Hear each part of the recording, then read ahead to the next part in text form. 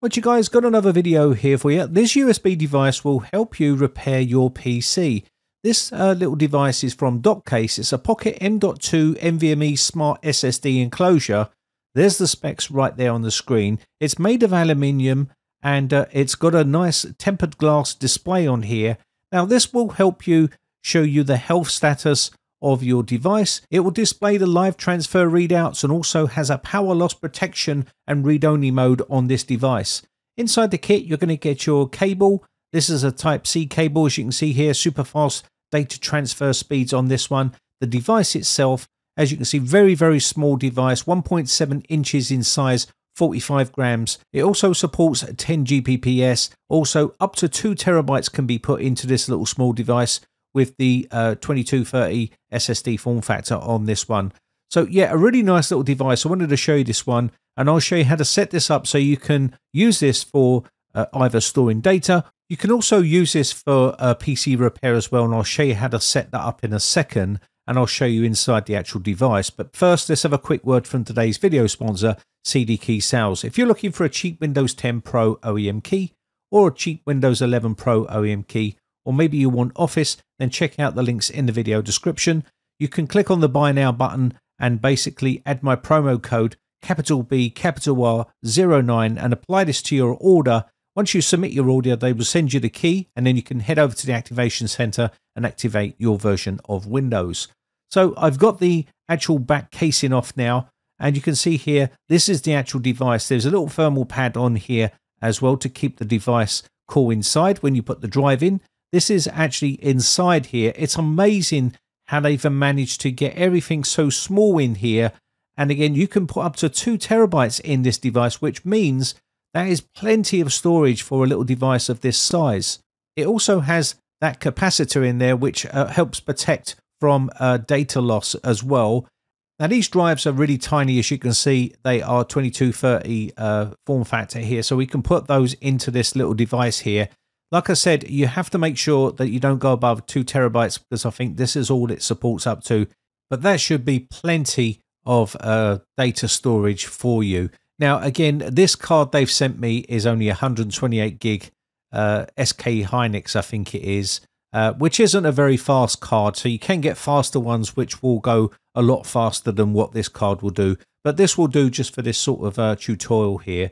So I'm just going to put the back case on here, and I'll show you some of the sort of cards you can get for this particular device.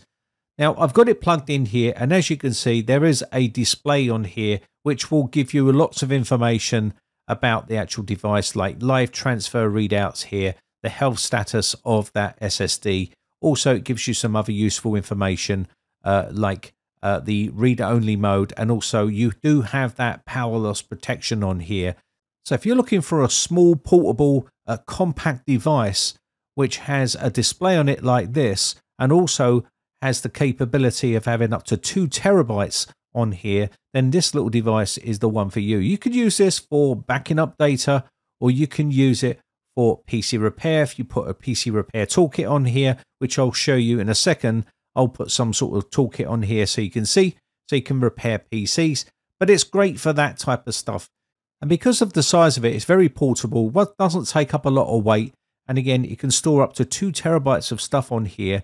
And with those super fast data transfer speeds of up to 10 Gbps, which is super fast speeds. Now, obviously, that's going to depend on the type of drive you put inside here. This drive in here is a 128 gigabyte SK Hynix, I think, is inside here. And again, these are the sort of speeds I'm getting from this particular type of drive. And I'll give you the full specs here in a second so you'll be able to see them. The actual reads and writes here, 1043 reads compared to 1100 writes on the drive itself, which is not too bad. But you can buy faster drives, like I've said here, depending on how much you want to spend. A 1 terabyte version here would cost you in the region of these sort of prices you can see here. If you go up to 2 terabytes, obviously the price is going to start jumping up here. This drive here is a pretty fast drive. This is a 1 terabyte drive. And again, you can expect super fast speeds of 4,750 MBS on this particular drive, which is super fast speeds. Now, I can't validate all of these speeds because obviously I haven't tested all of these drives in that particular device. So you have to sort of check the website to see what sort of speeds you can expect from these particular types of devices, because I've tested external devices before and they've never reached the speeds that those drives can actually achieve. So take that in mind if you're buying a really fast drive. So I've booted up to Medicat here, and I've got this onto this device here. So this particular type of device can run, say, Medicat on it, and which will have plenty of programs on here to back up your computer, do data recovery, or maybe you want to do some troubleshooting or whatever it may be. There's plenty of programs to choose from on here. Again, you've got backup and recovery, antivirus programs here, and there's other stuff on here like boot repair. There's also live environments you can boot to on this device as well. You can see here we have some other stuff here. I'm not going to go too much into these because there's quite a few of them, and I'm just going to show you here some diagnostic tools. There's plenty of diagnostic tools where you can scan the memory to make sure the memory is working okay. You can scan the hard drive to make sure the drive is in good working order. You can even boot to a live operating system like, say, for instance, one of these here. I'll go to this mini Windows 10 version here and I'll boot to this to show you the power of Medicat, which will help you resolve problems with your computer. So let me boot up to this live environment and I'll show you basically what you can do with something like this.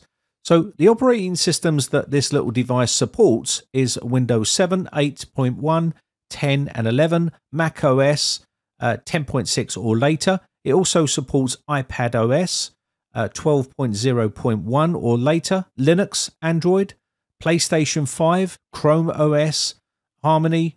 It supports all of those operating systems.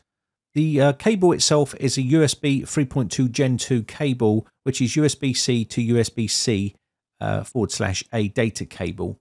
So once we load up into this actual live environment here, you may be wondering why you'd use something like this. Well, maybe you want to scan your memory.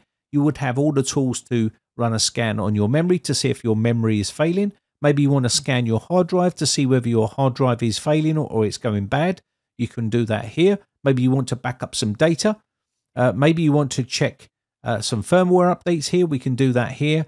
We can also transfer data from the machine to another device if you wanted to by booting into here. We can back up all the computer data or maybe clone the drive. You can use this method here as well. So we've got loads of things you can do here with these particular types of toolkits, and they're very, very useful for PC repair technicians or people that are looking to maybe try to troubleshoot and fix their own PC. Now you'll see here there's also a lot of decryption tools inside here.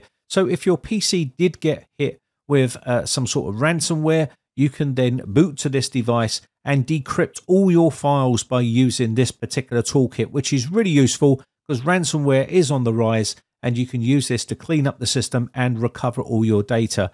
So pretty good for that particular type of work here. So again, it depends on what you're wanting to do with your PC, but this toolkit has pretty much everything inside here, which will help you reset Windows passwords and do all that useful stuff as you would with any sort of toolkit like this. Anyway, I think I'm going to wrap this one up. I hope this video helps you out. I'll leave all the links in the video description if you're interested. My name has been Brian from briteccomputers.co.uk. Just want to say a quick shout out to all my YouTube members. I really do appreciate the support, and I'll sure catch you in the very next video, or I'll see you on the Discord server for a chat. Have a lovely weekend, and I'll catch you in the next video. Bye for now.